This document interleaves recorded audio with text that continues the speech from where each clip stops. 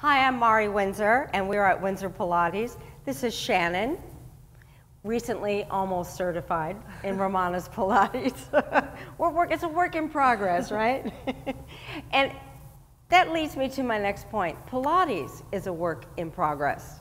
It's really, really important when you have a very first-time person, let's say that person's never worked out in their life, or even somebody who's thinks they're hyper advanced, you know, the one that walks in and says, I've been doing Pilates for 10 years, and they challenge you, right? Well, sometimes people work a little externally in Pilates. They don't really go for the core. They don't really understand that it's the core, or what we call the powerhouse in Pilates, that is the governor for your stability and your movement. So everything that you do comes from here. You're using your powerhouse to control stability, and you're using your powerhouse to control movement. I always like to say to people to make it simple, because I'll tell you what, if you talk too much to a new client, they're going to look at you like you're crazy. And you might be, but that's okay. People don't hear you. People come in and they want to move. So it's best to make it really, really simple, all right? So I tell people, this is the area, this is your driver, okay? This is your powerhouse, your glutes, your upper inner thighs, your abdominals, your upper abdominals, and into your back. That's your driver. Everything else in your body, all your limbs kind of go along for the ride, but they have to be supported and they have to be lengthened. That's how you get the long, lean, toned body. That's all you need to say. Long, lean, toned body, that's what they're going to hear, because that's what they want to hear. That's why they're there.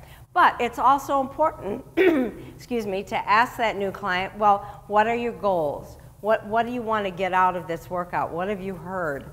And listen to them. It's really important as an instructor and as meeting somebody for the first time to know that your client, when they're talking to you, you're listening. Because guess what? When you talk to them, they'll listen. It's a little secret, it's a little trick that I do. You have to be really intent on listening to what they have to say and letting them know that you're there to help them meet their goals and to help them feel better than they did when they walked in the door.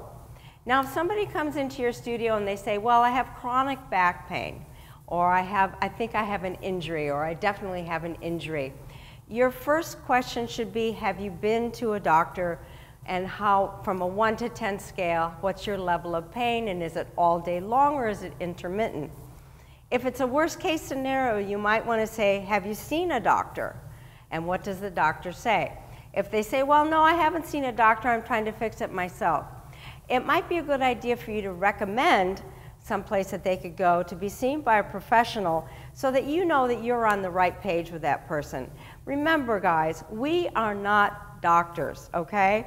Some of us are physical therapists, and that's great, but we are not doctors. We can't see inside the body like some of the talented medical practitioners that we have in this country. We are there to just work the body out. We are Pilates instructors, sometimes psychiatrists, but don't let me get started on that one. You all know what I'm talking about. So the most important thing, Romana always said, the most important aspect of working a first-time person out, even if it's very simple, get them moving. Get them to move. That's really important, right, Shannon?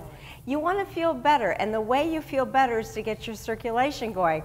And you can't get your circulation going if you're listening to somebody explain an exercise for 15 minutes. It doesn't work, it doesn't translate, and they're not really going to care. All right, it's too much information.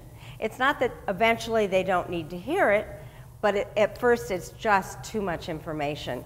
I've seen people that are newly certified stand in front of a client where they're lying down on their back waiting to do footwork. They like to tell them everything there is to know about footwork. Well, you know, it's not that interesting to somebody who wants to just come in and work. They're not training to be a teacher. They're a client. They don't have to be perfect. You want to get them moving. Even if it's not done perfect or extra specially wonderful the first time, they're not going to injure themselves. You're there. If there's a little something out of alignment, just maybe shift it over a little bit, maybe move the feet a little bit, whatever it is that you need to do to get the body aligned. And if you do that, you can watch and you'll know exactly how to proceed in the rest of your workout with that particular person, all right? And it's really good. Don't talk too much. Don't tell them everything. Don't stand there in front of the client and go, oh my God, look at your hip. What is the matter with that hip? And your shoulder, what have you done? Have you been in an accident? People don't want to hear about what's wrong with them. They want to get better. And that's all you're there to do. It's not important to try to impress somebody with names of muscles. Who cares? It's not important to impress somebody with everything you know about Pilates. Where do you go from there? Plus, it's not going to interest the client, right? Okay. So now what we're going to do is we're just going to go through a beginning workout. I'm going to correct while we move, because that's the key to working out a first-time person. If you're going to make corrections, you do it through movement, not through stagnation, because the person wants to move, all right? And you teach them how to go deep inside the muscle. Before we start, let me tell you a little bit story about Romana. My friend Janice Dulac, who is a level 2 teacher trainer that's in Champaign, Illinois, had a group of wonderful apprentices, and she was so excited for Romana to come and see how perfectly she had prepared all her so-called would-be teachers. And she was telling, oh, they can do this, they can do that, blah, blah, blah, blah, blah, blah. And Romana was very quiet on the other end of the line. And she said, yes, dear, but can they do the basics? Good question. We tend to work externally. It's important that someone realizes, like I said again, what governs the movement and the stability is the powerhouse. If somebody has a weak back or a bad back, the best thing for you to do is to keep the torso stable, try to get into the powerhouse, and don't move the back, because you don't know. Should I round? Should I arch? What should I do? You don't know. You want to make sure that you're doing the right thing, and like I said, if somebody has a really bad back, make sure they maybe visit a doctor first. Have that conversation before they actually come into the studio expecting a workout, right? There's nothing worse than going in, well, I can't work you out. You're too injured. You got to do something. I used to see Romana put somebody against the wall, do the wall roll down, circle the arms, they'd come over to the Cadillac, she'd stretch their legs, she'd put the springs in the hands, and they'd do some arm, and that was it. 15, 20 minutes, and she'd send them home. They were happy. It was enough. They felt better than they did when they walked through the door. They didn't have too much information leaking out of their brain from the instructor talking too much. It was simple. It was pure. And that's what she did. She knew what to do with every single person that walked in the door. She had this sense that was like, I wish all of us had what she had, but we don't.